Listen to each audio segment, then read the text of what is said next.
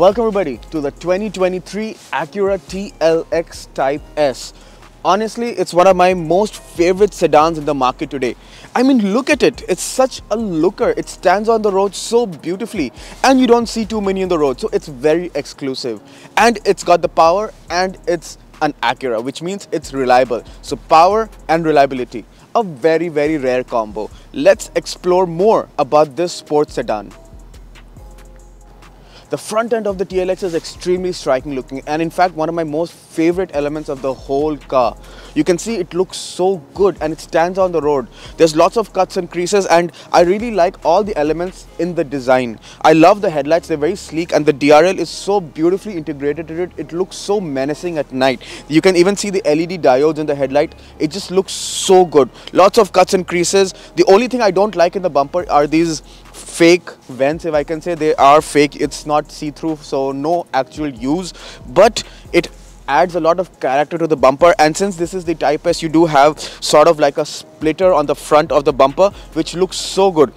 In this color, it's not the best option, although this color is growing on me, but I have seen the Type S in other colors, especially my favorite, Tiger Pearl, which I really like, and I think with the black elements on the Type S, it would really contrast with that yellow color. But again, it's so good looking. You have the Acura family tradition design, the grille, and you have the glass on the Acura logo because it's for the adaptive cruise control.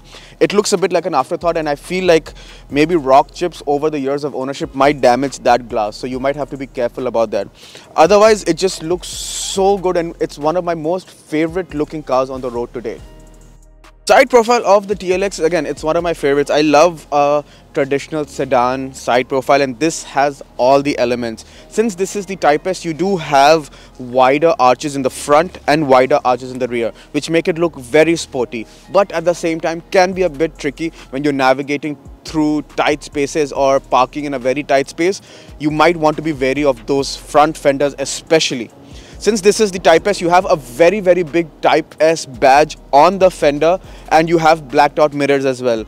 Also exclusive to the Type S are these fabulous looking 20-inch wheels. I think these are one of the best wheels in the market, full stop. It's a very controversial opinion, but I personally love these wheels. And you can also see some more elements that are exclusive to Type S, and those are the brakes. You can see they really pop. It's a very bright red and it pops even more with this grey color. What can I say? I'm completely mesmerized by the way this Type S looks, and I think it's, again, I would like to reiterate the same thing. It's one of the better looking cars on the road today. The rear of the TLX, the whole theme just carries on to the rear. You have lots of cuts and creases in the bumper. You have a fabulous looking lip spoiler, which I really like, and it's in black, so it contrasts with the paint really well. You've got some nice looking taillights which have Acura embedded on the side of them. You do have the Type S badging, and the main dominating thing in the rear, which is exclusive to the Type S, are these quad exhaust pipes. I think they are very in your face and I really love them for that very reason. They look really good and they sound really good as well. They add a lot of character to the whole sportiness that the TLX Type S is trying to live by. What can I say? It's such a clean design, so striking, and I can't say this one more time, but I have to. The TLX Type S is one of the best looking cars on the road today.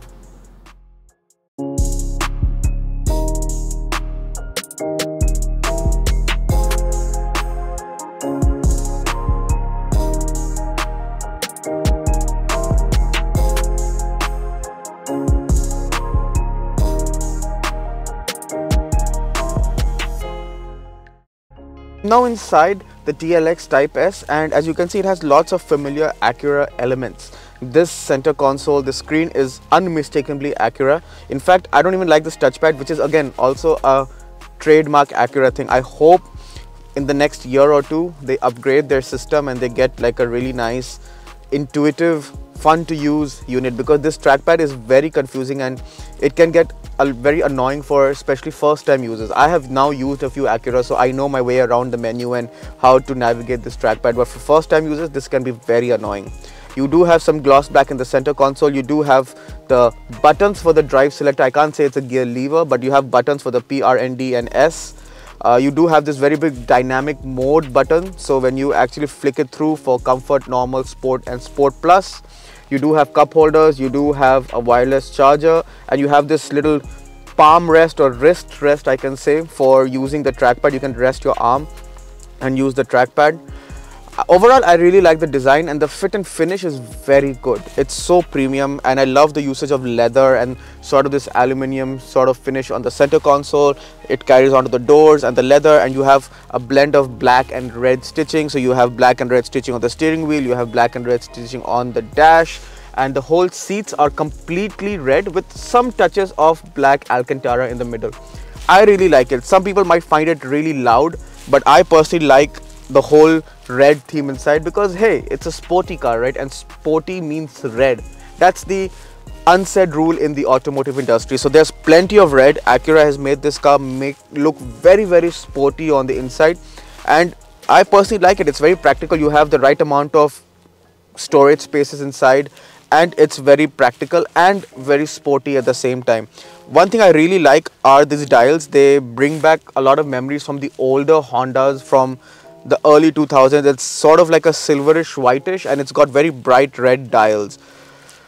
It's just the perfect blend, and honestly I love spending time inside this interior, even when it's stationary or driving.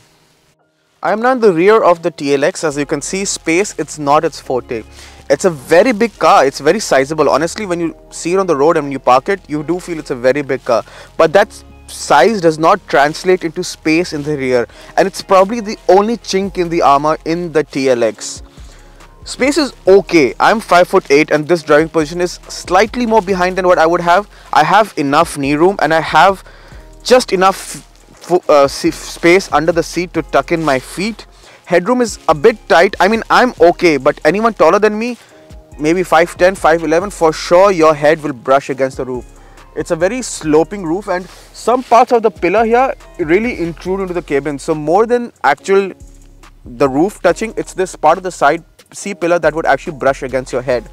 The windows are decently big, but there is no panoramic sunroof, so it's a hit or miss. It might be a deal breaker for you. You do have a center armrest with cup holders and some more storage as well, and the whole red theme has been carried on to the back with the same black Alcantara finish in the middle. The big transmission hump can also be a downer, and it can be a bit troublesome for the middle passenger. You do have a headrest, but it would be a little difficult for them to accommodate their legs because the transmission hump is so big. Also, you do not have charge ports in the back and only AC vents. In 2023, I believe USB ports are now a mandate in the back. Almost every car I've seen has them, but this does not. No heated seats in the back as well, but you do have lovely cutouts in the steering for the fabulous ELS Studio 3D, which is a trademark Acura thing, and they have it in all their premium cars. This has it too, and it sounds really well. Behind the wheel of the TLX Type S, so let's get the numbers out of the way first. This has a 3-liter turbocharged V6, produces 355 horsepower, has all-wheel drive, and is mated to an 10-speed gearbox. As you can see, there is no gear lever, so you have to put it into drive with the button and you set off. And I'm in comfort mode right now, and honestly the engine is so silent, it's so quiet, you can hardly feel anything. It's so refined, and you can totally just daily drive this in traffic or cruise on the highway. There is no exhaust, drone, no nothing. It's so comfortable. It's like just the perfect mode to have every day. But once you play with this drive selector mode, the dynamic mode as it's called in the Acura terminologies, I can put it into normal, I can put it into sport, and if I hold it and put into sport plus, I can instantly feel everything just getting a little tighter, a little aggressive. Everything just becomes a little bit more fun. If I floor it,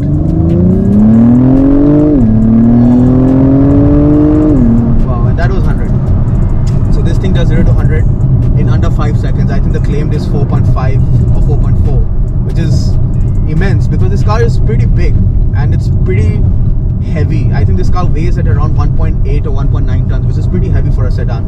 I'm on a bumpy road and I'm in Sport Plus. It's very much manageable, even though this is running on 20-inch 35 profile tires, which is extremely thin and no place for a car like this on such kind of roads. But even if I put it back into, say, comfort, I can feel the suspension dialing down, and I can feel it becoming a bit more comfortable, and the bumps become a bit more tolerable.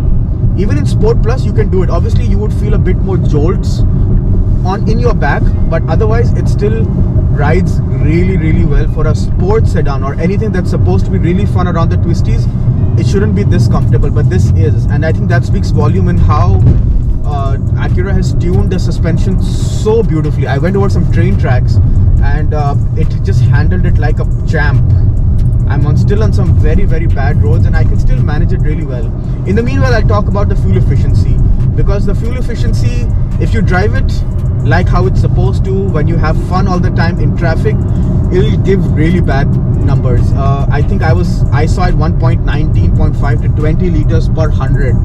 On the highway, it can easily give 9 to 10 liters per 100, which is respectable for a car of this size. But yeah, it's not the most efficient thing, but it's not supposed to be. If you expect efficiency from it, that's your mistake, honestly. Now I have some open sections, and if I have the opportunity, I'll put it back into Sport Plus.